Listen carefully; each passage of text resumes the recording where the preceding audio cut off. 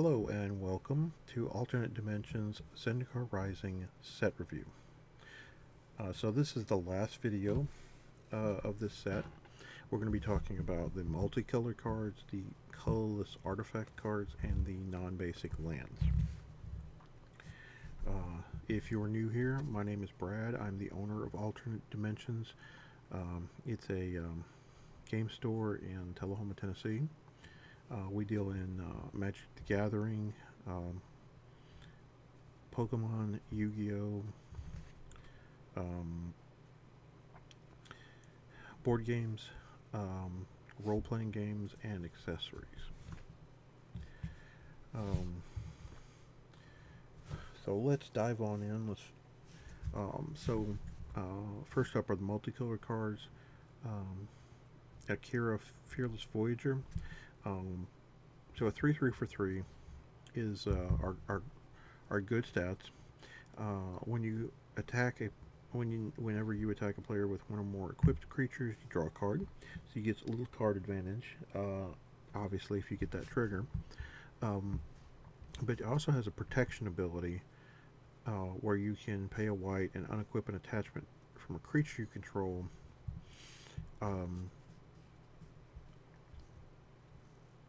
To basically tap it if it's untapped, and then give it indestructible till end of turn. So the red-white Warriors deck has a sub-theme of equipment, and this one fits right in with that.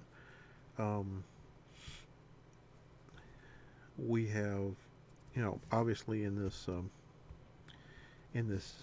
these color pairings, you have MAL of the Skyclaves, and you have a card like Embercleave. You've also got there's a common red equipment that gives +2/+0 as well. So there's several. There's several at the common level, and there's also a couple of colorless ones in this set particularly.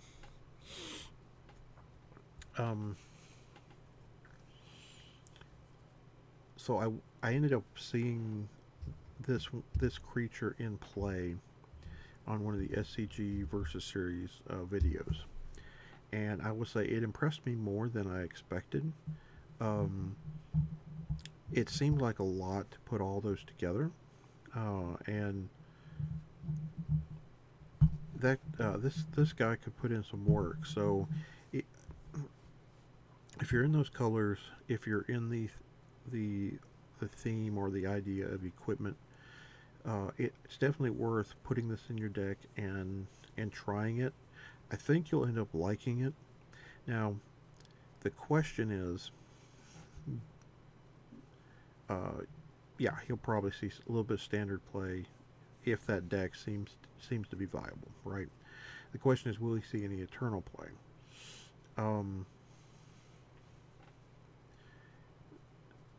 That is an interesting question. Obviously, in Modern, there's much more powerful equipment, but a 3/3 for 3 is well outclassed, unfortunately. So, if I were going to guess, Pioneer would be the only other format where it might see some constructed play, with the exception of Commander, of course. Alright, Brush Fire Elemental, 2 mana, 1/1 with haste, can't be blocked by creatures with power 2 or less, and then has the landfall ability where it gets +2/+2 for each land trigger. So this is fine. The can't be blocked ability,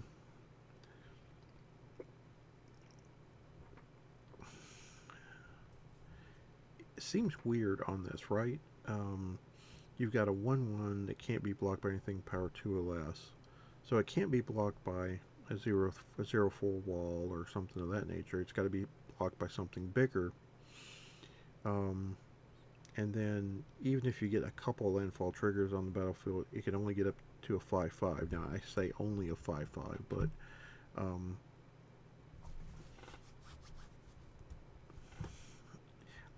I think what's weird about it is the second line of text. It can't be blocked by creatures with power 2 or less. Um, you don't see that. You don't see that a ton on small creatures, right?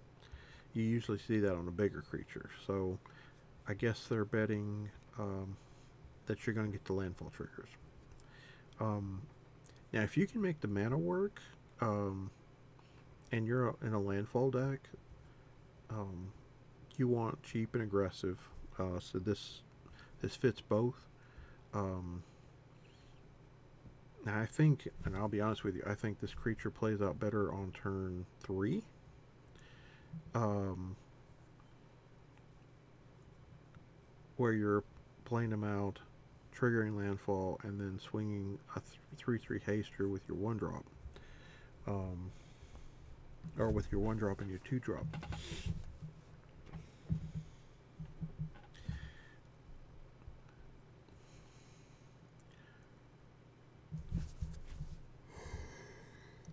Excuse me. It's been a long week. Um, you could also play it Gilded Goose on 1, then play this on 2, and play your land to trigger and get in for 3. So um, I guess there's a number of options where you can play it. Just like the Arkham Hellhound that we saw in red. Um, it's really powerful for a low drop if you've got the landfall trigger or multiple landfall triggers. So it's definitely worth a look in if you're playing a low to the ground deck in standard. Um, this one would actually benefit from more fetch lands,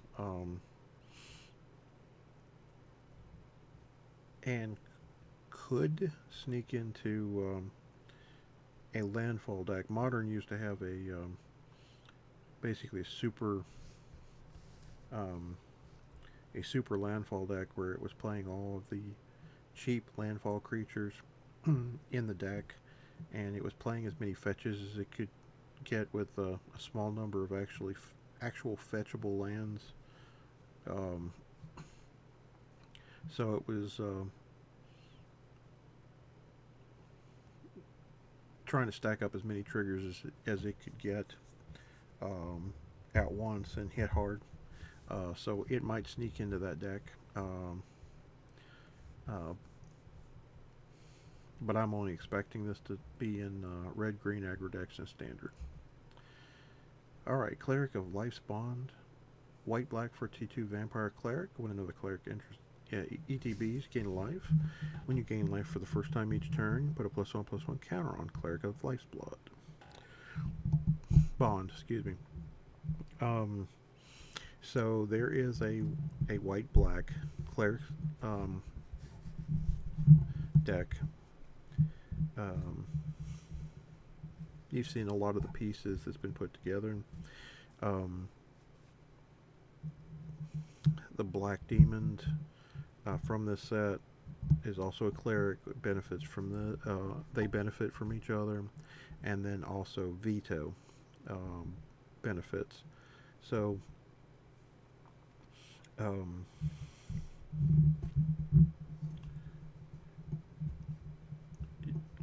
you're going to have you've got a good base for a white-black Orzhov cleric / life gain deck that has a number of powerful pieces at cheaper costs. So I would be prepared for this.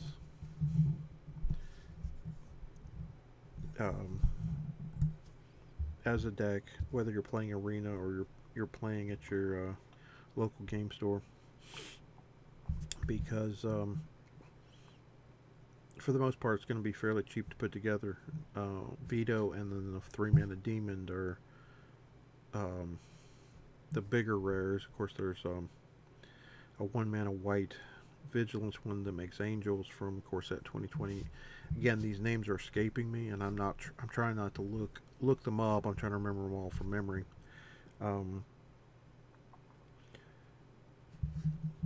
that'll be in this deck, and then you've got the one mana black uncommon with lifelink that when it dies, if it's ever recurred to the battlefield, you're gonna get a 5/5 demon instead of a 1/1 cleric.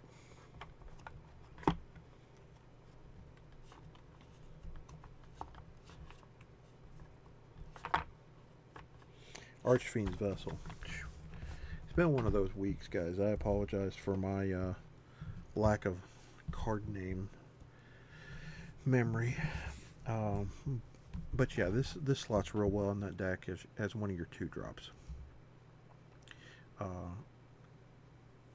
Grakmaw Skyclave Ravager, 3 mana Hydra Horror. It's a 0/0 with 3+1/+1 counters on it. When another creature you control dies, if it had a +1/+1 counter on it, you get to put one on Grakmaw. When Grakmaw dies, you get to make a massive green and black Hydra token, where X is the number of counters on Grakmaw. Again, so this is another push toward the Orzhov, I'm sorry, the Abzan token build, white, green, black.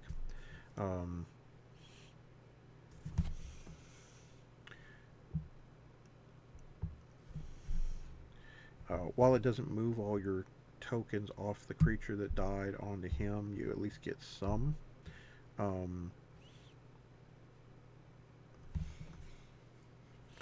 Now, if you end up playing the Ozolith, you'll get to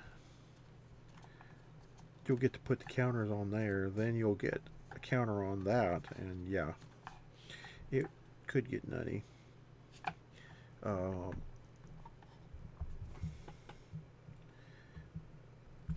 So basically, this set has, besides adding other white and green pieces for your counters, it's also added black. So if you wanted to play it as Orzhov, or if you wanted to play an Orzhov version, if you wanted to play a Selesnya version, or if you wanted to play it as a Golgari version, you could play all of those, or you could play an Abzan version. I still think I lean toward Selesnya, because there are previously both white and or green cards that have enough of these abilities that I think I'd want to stay in those colors. But it's interesting that they've given us so many pieces. Kargan Warleader, 3 mana 3/3 human warrior. It's a warrior lord. If you're a warrior deck, if you're a warrior tribal deck, this is something that you'll be in the market for. A lot of your other warriors, especially the aggressive, cheaper ones, are going to love seeing you curve into this.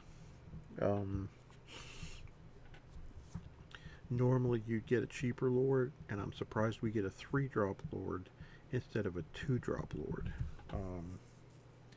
But I'm certainly not complaining. It's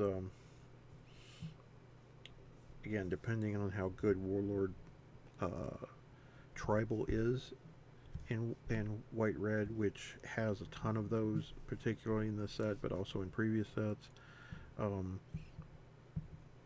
You know, a cheap I say cheap, but you know, an uncommon lord may be what you want. Kaza Royal Chaser. So 2 mana 1/2 human, legendary human wizard, flying haste, tap ability. Next instant sorcery you cast this turn is X less to cast, where X is the number of wizards you control as his ability resolves.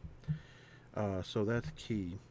If a wizard gets destroyed before you complete this ability, like say it's on the stag, then it's not going to see that creature. So if you tap this and there's 3 wizards on the board, and your opponent shoots one of them in response, then when this resolves, it's only going to see 2 wizards. Um, First thing I'm going to say is cost reduction, um, free mana, things like that are always dangerous. Um, this one being minus X to cast, not messing with any of the colored mana. Um, most instants or sorceries um, have colored mana, with a few notable exceptions from Zendikars of Magic's past. Um, so it's not going to be broken and give you a free spell. In other words, um, I think this ability is fine. Obviously, it's designed to go in Wizard's Tribal. Um, I would have to see exactly what type of instants or sorceries we would want in this deck to warrant including this to lower costs, or let you double, triple spell on a turn, right? Um, we've seen Goblin Electromancer as a 2/2 for 2 that makes your instants or sorceries cost 1 less mana. And that's been playable in Storm decks. I don't necessarily think this will see play back into Modern, um, but I don't know how good the Wizard strategy is going that far back. So it's a fine card. I don't really see it making an impact in most constructed formats. Alright, Linvala, Shield of Seagate. 3 mana, 3/3, Angel Wizard, flying.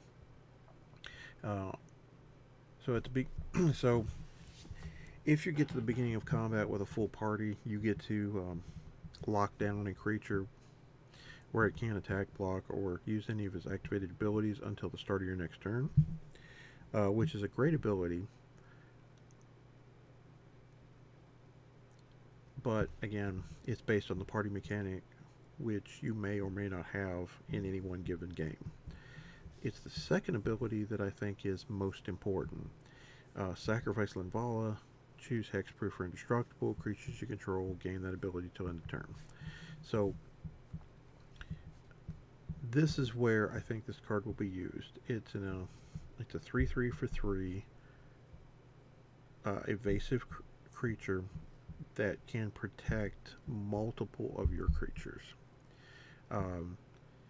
And just all of that together screams this seems to be playable in a standard format.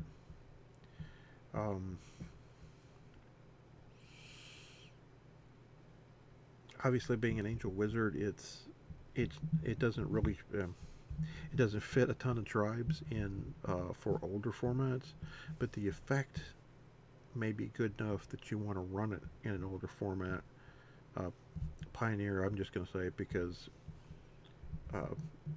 that's going to get super outclassed in Modern really quick. But yeah, you'll probably see this in a standard deck coming soon.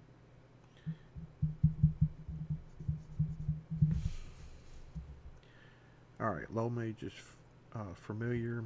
3 mana, 2/4, taps for green or blue. If you cast a kick spell, gain 2 life. This one's reserved for limited only. Moss Pit Skeleton, so 2 mana, 2/2. If it kicker 3, if it was kicked, you get 3 counters on it. If one or more +1/+1 counters are put on a creature you control, if this is in your graveyard, you can put it on top of your library. So it gives you some recursiveness. It's either a 2/2 for 2 or a 5/5 for 5.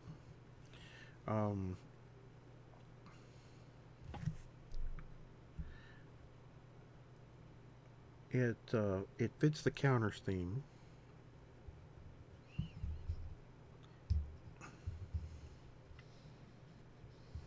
But going back on top of your deck is a major detriment because instead of going to your hand or going to play, whatever, um, what that does is if it goes to the top of your deck, you're going to be stuck drawing it for your next turn.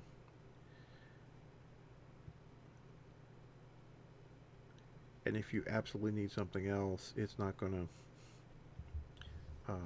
save you. In other words, it's not going to save you. Now it's a May trigger, um, and you also may play it in your deck. I usually recursive creatures are very good, um, but since this one's not coming back to hand or directly into play, I don't know how much will see play over um, our Skyclave black creature for 2 mana that lets you recur it for a landfall trigger each turn. Marasa Rootgazer, 2 mana, 2/3 vigilance. You can either tap it to put a basic land in from your hand on the battlefield, or tap it to return a basic land you control to its owner's hand. So it pulls double duty as either a ramp card or as a way to return basic lands to your hand for landfall triggers. I misread this card at first, thinking you could bounce any land, um, which would be stupid good with the spell lands or the creature lands that you have, where the backside is something useful. But obviously that's not the case. If you are,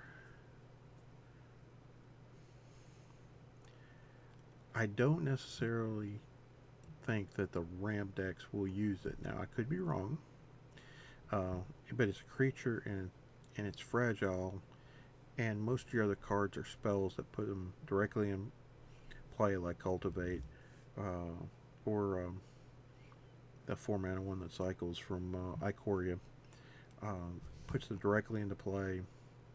Um, but this gives a little versatility, as it's a 2/3 with vigilance, so you can attack and block with it and still use the ability. Um, I think the aggressive version of the deck is red-green, but the more long game or mid-game version is in white-green. So this seems perfectly fine. Instead of actually ramping with a creature, you're putting lands into play, which trigger um,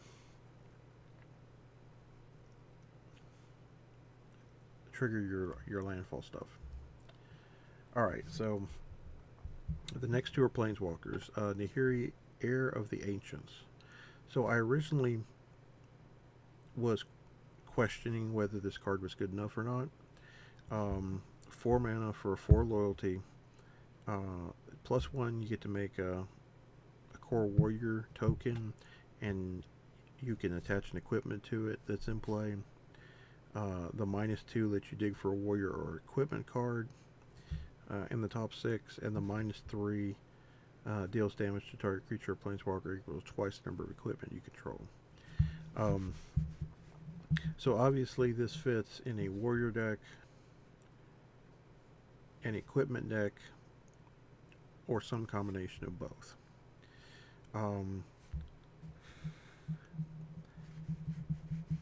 It makes a token that can protect itself, right?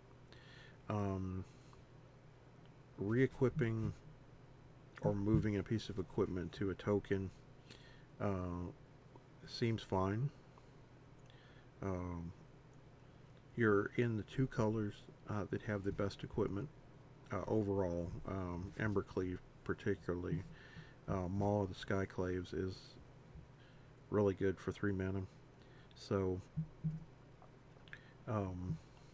those both fit. it can help you dig for both of those pieces, but it also lets you dig for a warrior, and the particular warrior that I'm thinking of is Winona. Now, they do have the same converted mana cost, both 4. Um, but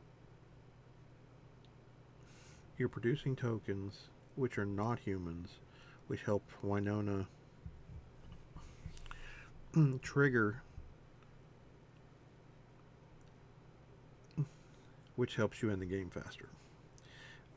So I believe that there is some combination of a deck involving Nahiri, Winona, Ambercleave, probably Maul, the Skyclaves, um, and other warriors, um, human or otherwise. So uh, this is a bolo. Be on the lookout. I don't think she's broken. She certainly helps the consistency, and it helps you make the tokens that you actually want with Winona to help you trigger the ability more. And getting to move the equipment to it or move the equipment around is gravy. All right, Nissa of the Shadowed Burrows. So 2 black green. So this is the first black green Nissa that we've seen. We've seen a black blue one previously. 4 loyalty, has a landfall trigger that lets you put a loyalty counter on her. Has a +1 untap target land. May make it a 3/3 elemental creature with haste and menace until end of turn. So it makes a more aggressive creature rather than a defensive one. The -5 lets you put a creature card with converted mana cost less than or equal to the number of lands you control onto the battlefield from your hand or graveyard with 2 +1/+1 counters on it. So there's a lot of players saying that this Nissa is broken, just like her previous version. I'm going to say this: I don't think she is broken. At least not in the standard format.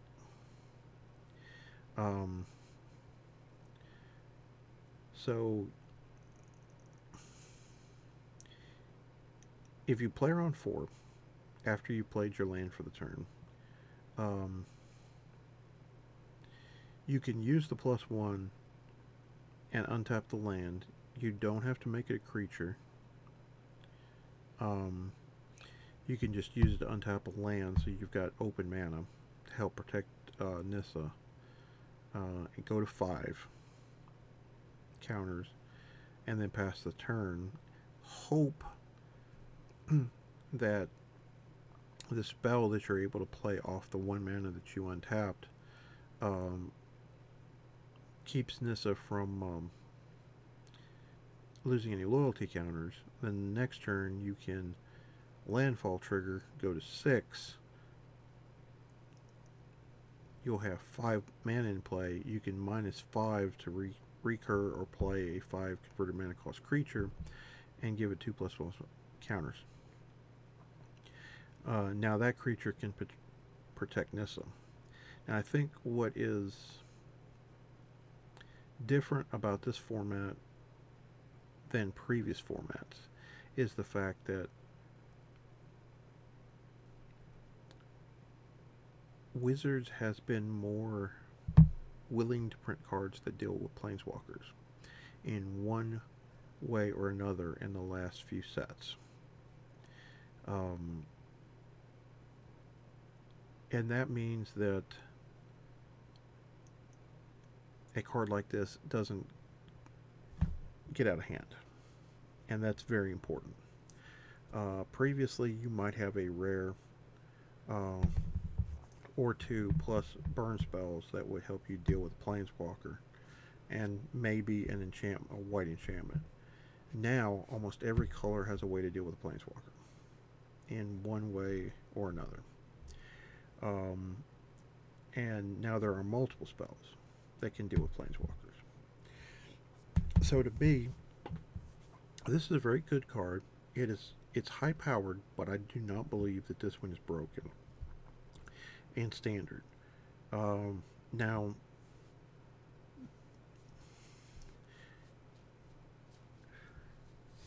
you might can do some interesting shenanigans in some older formats. Um, I mean, I could do some broken stuff if fastbond was legal, but um, I don't see that one happening.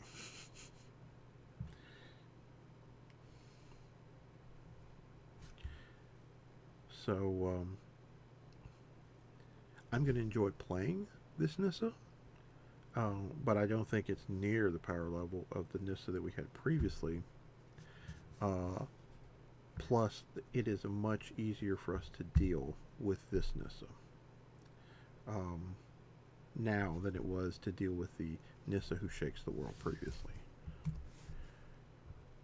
Alright, so this Omnath is dumb to dum dum dum, and what I mean by that is, holy crap, can this do some crap?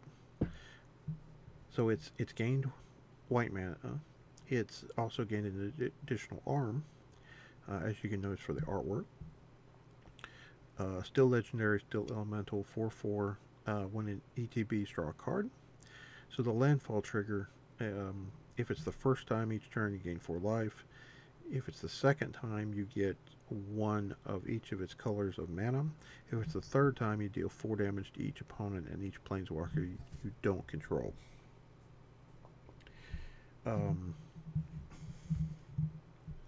So this thing's going to be obnoxious with fetch lands in Modern. Not saying that it's going to be broken in Modern, but think about this.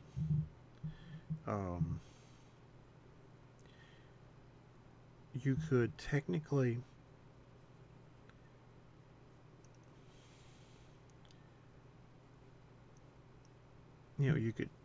play Bird of Paradise or Noble Hierarch on turn 1. Turn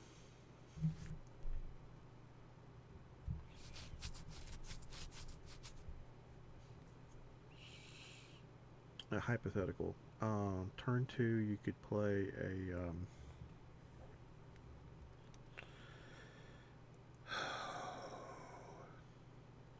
Sylvan Caryatid. Trying to think of it.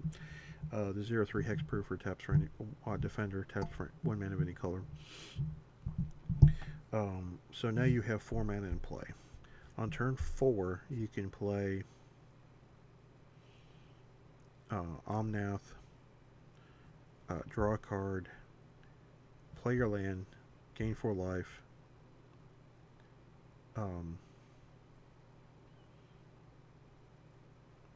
pass the turn. Then so that's turn 3. Turn 4, you play a land, gain 4 life. You've got 1 mana of any color in your mana pool. That land that you played was a fetch land. You use the fetch land, get another mana, gives you another mana. So you now have 6 mana in the pool.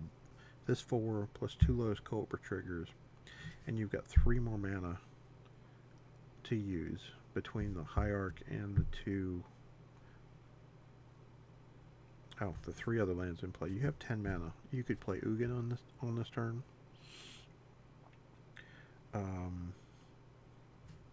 You can play Karn Liberated. You can also play Ugin with ease. So you can go from 4 mana to dang near 10 mana. I'm not saying it's not saying it's going to be a perfect scenario. I'm saying Lotus Cobra should know better. I played the Sylvan Caryatid, but there's some interesting interactions and craziness that you can do with this, particularly in formats that actually have fetch lands. Now, is it broken enough for that? Some people think that it is. I think this card is going to be just very annoying, even though 4/4 is not very hard to deal with. I think it's going to be annoying to see because it's actually easier to cast than you think with that mana cost. Aura Skyclave Hierophant. So this is also the buybacks promo that has different art. They finally went back to the alt art buybox promos instead of unique promos. Thank the good Lord.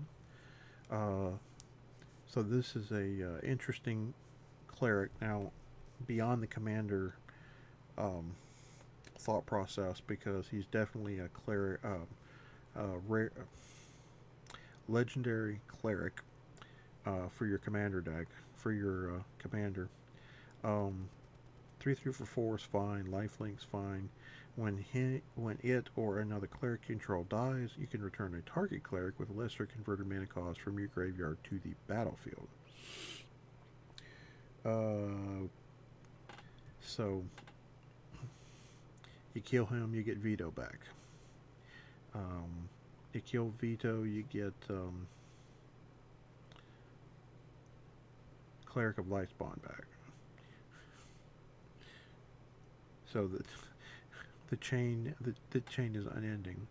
You kill the cleric, you get an Archfiend's Vessel back, which turns into a 5/5 demon. You see where I'm going with this, right? Cleric Tribal has a lot of pieces that all have great inner workings together. Again, is it format defining? My guess is no, but I have seen some of the white-black life gain decks post-Core 2021, and there's some ridiculous draws that they had, and some craziness that goes on. So I wouldn't put it past them. Phalath World Sculptor. So Avenger of Zendikar was in Whirlwake, and it was a 5/5 that made a bunch of 0/1 green plant tokens equal to the number of number of lands you controlled. And then every time you hit the landfall trigger happen, he passed out a +1/+1 counter to each of them. So this one only triggers on basic land for putting the plants into play. And instead of it going to all of your plants, this one puts 4 of those on a plant you control. So this one goes tall rather than going wide.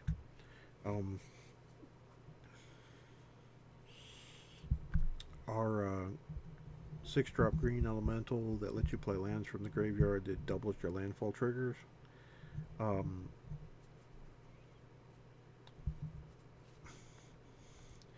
I could definitely see these two being best buds. Just saying. You'll probably make an interesting commander too.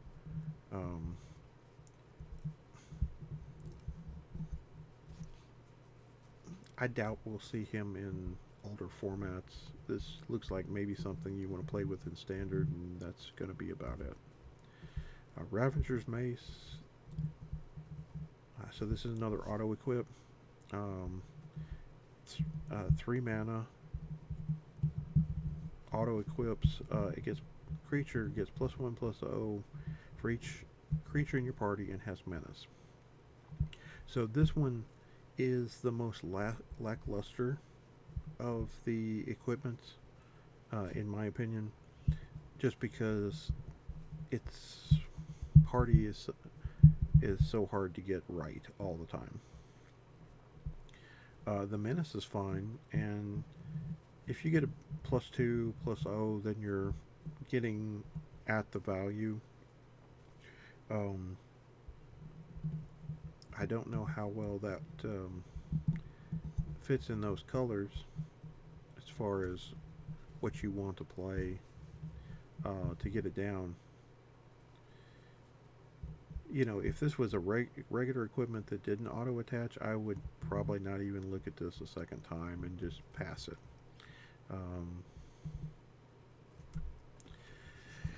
Okay, so we were talking about black-blue rogues earlier in both the blue and the black section.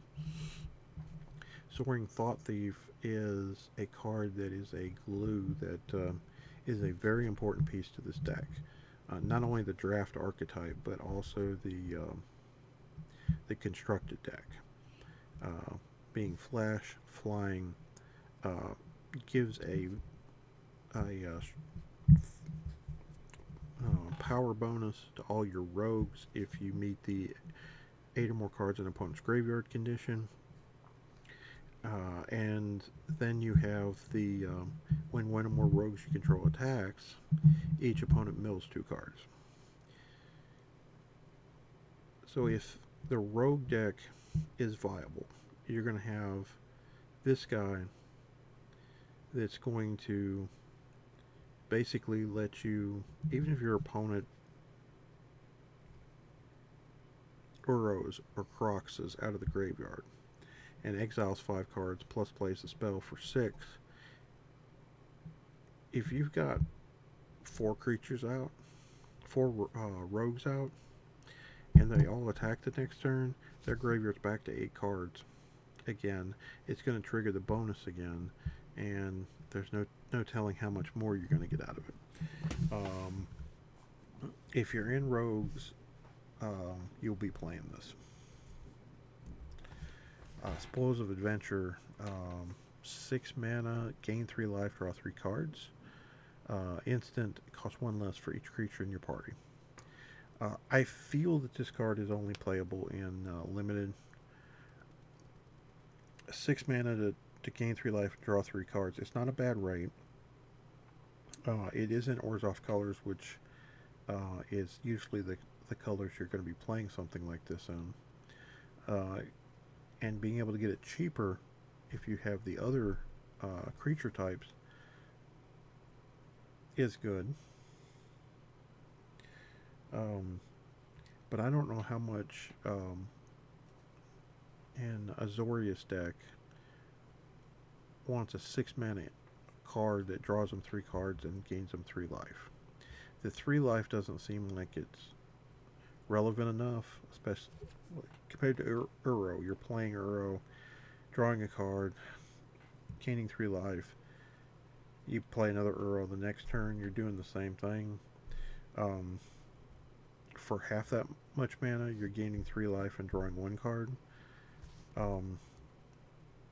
Again, I think Uro is an outlying case, but I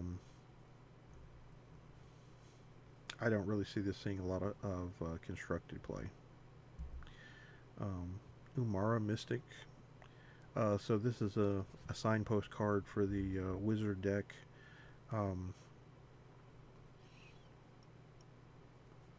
Now, we've seen cards similar to this see some standard play before.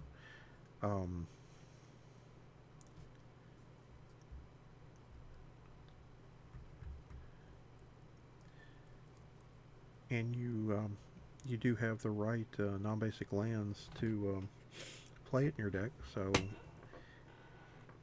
it's possible, but it's not one that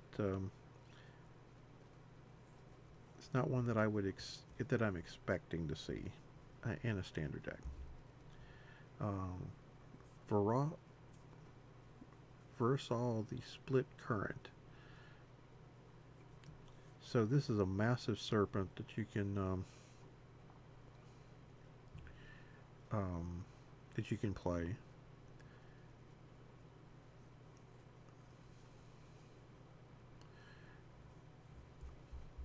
Now it again has a kicker ability where you can remove counters from it to copy a kick spell. Again, I don't see enough usable kicker spells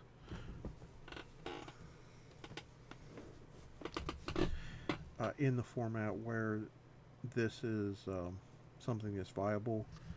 I actually don't like to shrink my creatures. I like for them to remain big.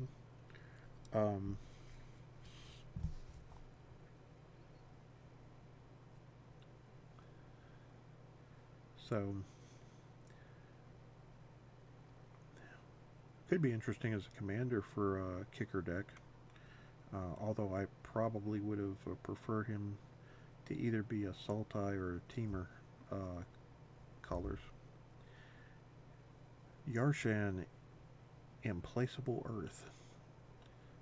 So power and toughness to casting cost ratio is good. Um, it lets you pull out a basic forest and basic plains out of your deck, which is great both for your landfall deck as well as shrinking your deck size. Um, if you're playing him in standard, you're probably playing him. If you're playing this guy, you're probably playing him for his additional ability of players can't pay life and they can't sacrifice non-land permanents to cast spells or activate abilities. So he's basically a hoser.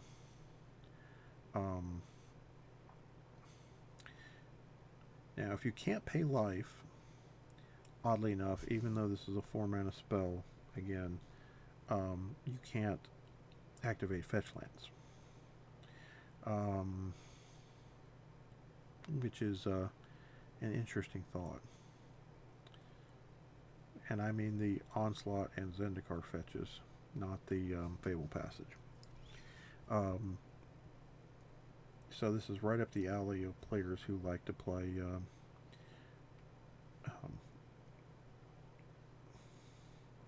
creatures that mess with your opponent's stuff.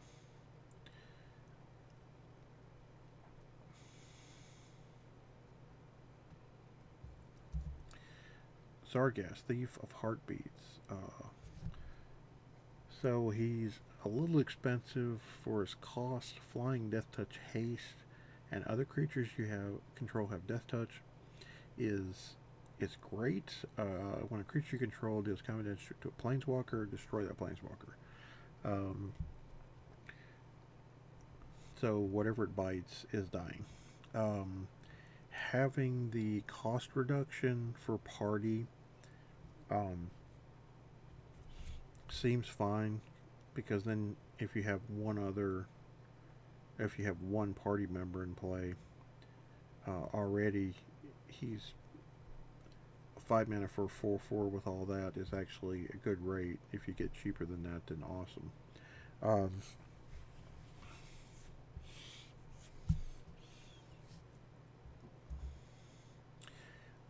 Speaking of auto-include and rogue deck,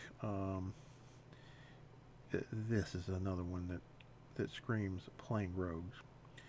So this guy basically has ninjutsu, which is an old ability that lets you swap a creature in play for an attacking ninja. In this case, it's an attacking rogue. Except Zanrith swap places, and when he hits an opponent, you get to return a permanent card from their graveyard to the battlefield under your control. So it's blatant thievery, literally. And since you're milling all of those cards off your opponent's deck, then being able to steal what you want is actually a good thing. Oh, you've only seen one Uro this game and it's in the graveyard after I milled it? Yeah, let me have that. Alright, on to the artifacts. So here's another piece of equipment. No bonuses except flying. I believe this one is limited fodder only. Forsaken Monument. So who here likes Eldrazi?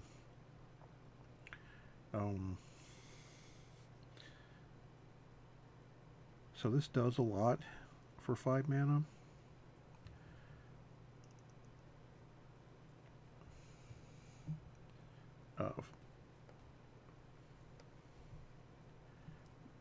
But I don't know how many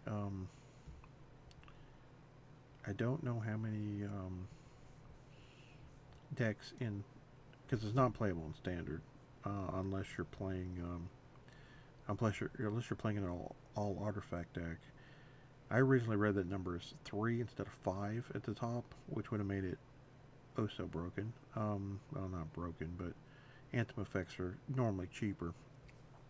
Um,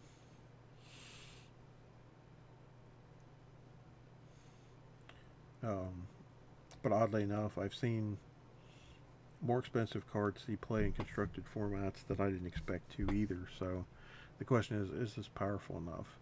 A double Anthem effect, a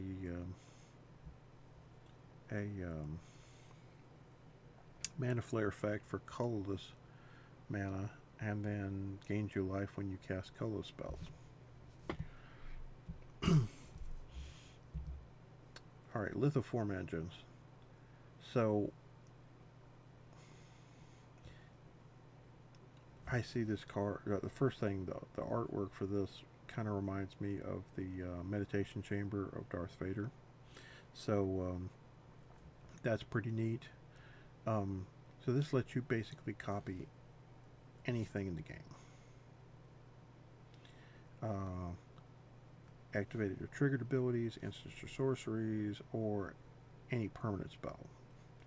So that would be creature, artifact, enchantment, planeswalker. The only problem is if you copy that, then they're both legendary and one of them's got to die. So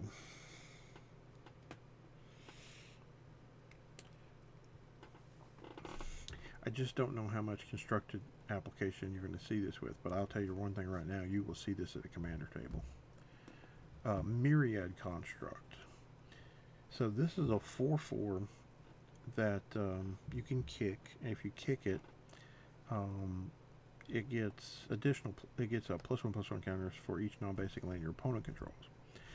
When this creature becomes the target of a spell, sacrifice it and create a number of +1 or 1/1 colorless construct artifact creature tokens equal to its power. So basically, if your opponent tries to remove it with a spell or tries to target it with a spell of any sort, it blows itself up and makes a bunch of weenies. That's actually quite resilient and quite brilliant at the same time.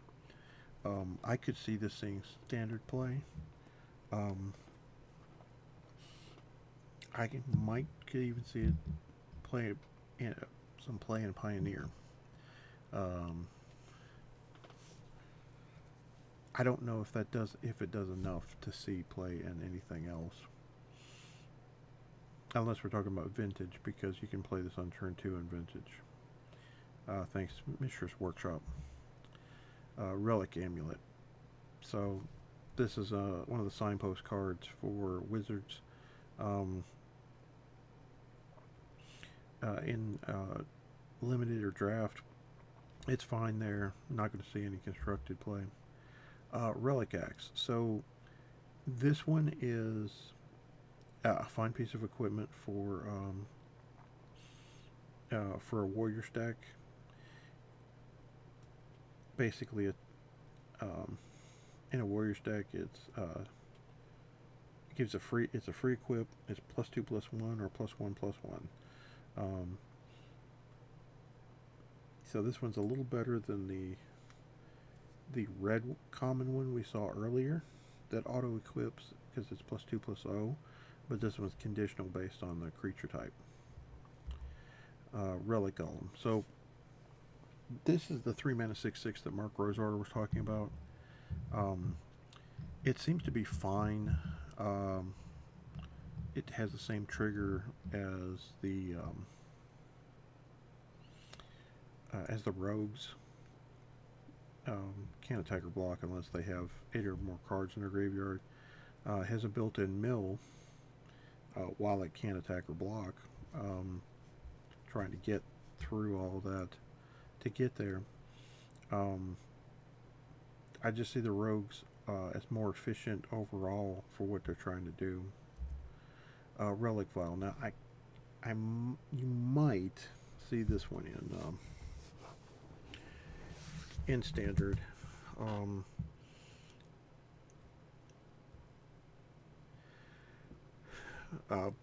Particularly in a cleric deck. but it's one of those cards that does nothing usually the turn it comes into play, except maybe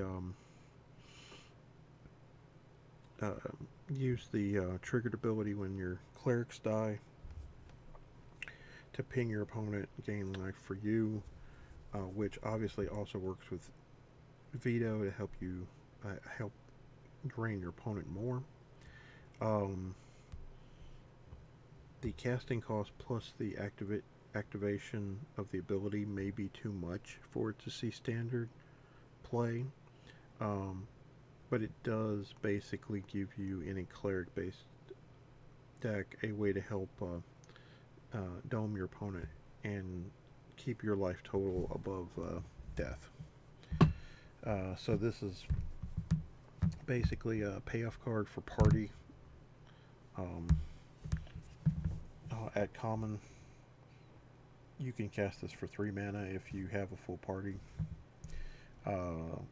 That's a standard no. Skyclave Relic. Okay, so this one's interesting. 3 mana for a dark Darksteel Relic. Or if you pay 6 mana, you get 3 copies of it. Or you get 2 copies plus the original. So you either get 1 for 3 mana or 3 of them for 6 mana. I think this one really depends on if you want artifact mana, or if you want more lands, or if you want lands to be played to ramp up into with cultivate, etc.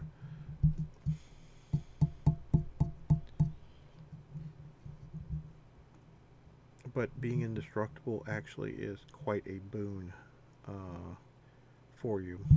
So this may be non-land ramp card. Definitely interesting to try out. See what you might could build for it. Skyclave Sentinel. So this is another one that is based on counters.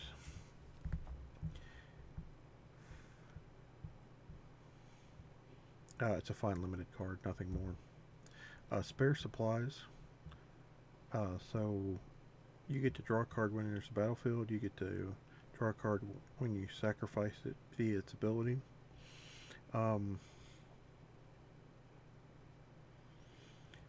I've heard some players talk about this in Pauper, but I really don't know if it's going to see any play outside of that. Stonework Pack Beast. Okay, so this is a color fixer that also counts as each different creature type. Again, this is great for limited because it lets you have all the pieces that you need, as well as fix your mana, even though it's going to cost you an extra mana to fix it, but not really constructed worthy. Utility Knife. So this is a cheap +1/+1 that auto equips. Again, don't know how much in the market, how many pieces of equipment you're in the market for. This one's fine, but I like most of the colored artifact ones, and the one that is for Warrior Tribal, as well as your rares, more than I like this. Alright, and we're finally in the home stretch. So there are 3 non-basic lands that are not double face cards. I have a complaint about base camp. So you're already having enough trouble putting party together in whether that be limited or standard. Why have this card enter the battlefield tapped?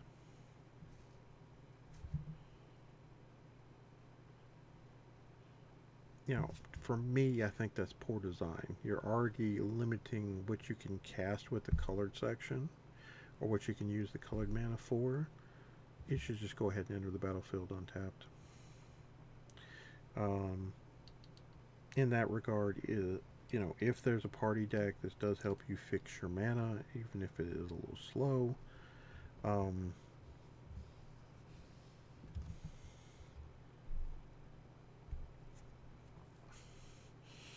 um, and it's fine for limited. Also, if you're running, you know, multiple color um, party deck, it's the same thing there. It's a little slow, but it's perfectly fine to help you fix things. Crawling Barons. Okay, this one is one I expect to see at mini tables. So it only taps for colorless. That part's fine. For colorless, you get to put 2+1/+1 counters on it, and then you can choose to have it become a 0/0 elemental creature until end of turn. So for your ramp decks that you've ramped up past the amount of mana that you need to cast all your relevant spells, you've got extra mana laying around. This is great to pump this creature up, getting it ready for when you decide it's time to turn it sideways. Um, control decks. I expect control decks to play this in some number, because again, it lets you play a threat that your opponent can interact with, but it's a lot harder, and you can just make it bigger and bigger and bigger. So like red spells can't deal with it.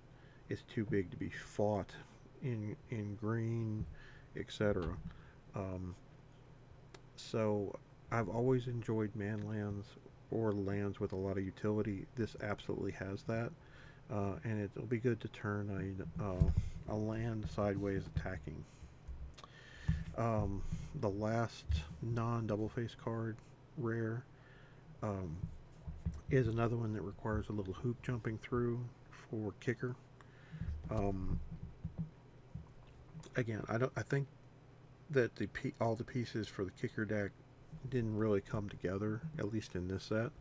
Overall, I think it had some nice pieces um, to the kicker um, items in older formats. Um, and I don't mind the charge counters, um, but it's just a little extra hoop to have to jump through. I think they were worried about an Eldrazi Temple issue that we had previously. Um, I think I would have felt better if it said tap, put a charge counter on it instead of paying one and tap and doing it. Um, where this would kind of make it like Mirrodin's Core, um, but you could only use the colored mana on kick spells. Alright, the double face lands. Um, I think this is both interesting design and wonderful cards. I'm sad that we just didn't get the all 10 of the lands in this set, um, because we only got 6 of the lands. Um,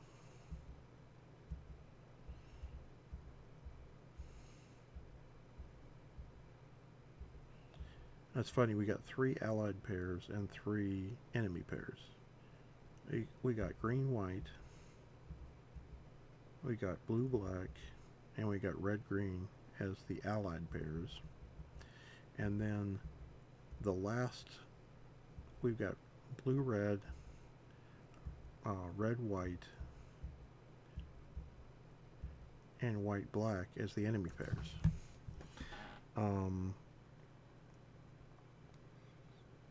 So if you need dual lands that come into play untapped in this format, you're going to be playing these. If you're playing a 2-color deck that fits one of these color combinations, or if you're playing a 3-color deck that has multiple pairs of these, you're going to be playing those.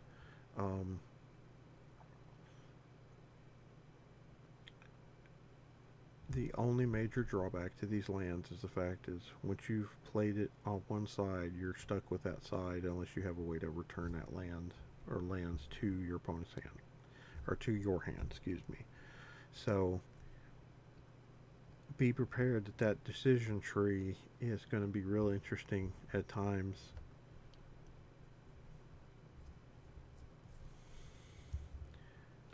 Where maybe this is the only green mana or black mana that you draw in a whole game, and you have the choice. Do I? I've I've got, let's say I've got a bunch. I got several spells that are double white in my hand. I could play this to get my to make sure I had the double white.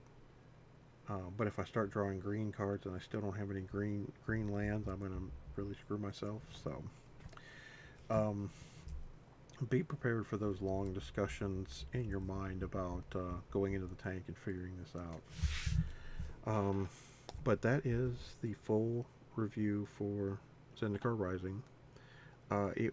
It's nice to go back to a little less of a power trip that we've had for the past year plus, and the set looks fun to design decks with, play with right now. Hopefully nobody will absolutely break it wide open in the first couple of weeks. But I think there are less full-on broken cards in this set than what we saw previously, which gives me hope for what the next year of Magic's going to look like.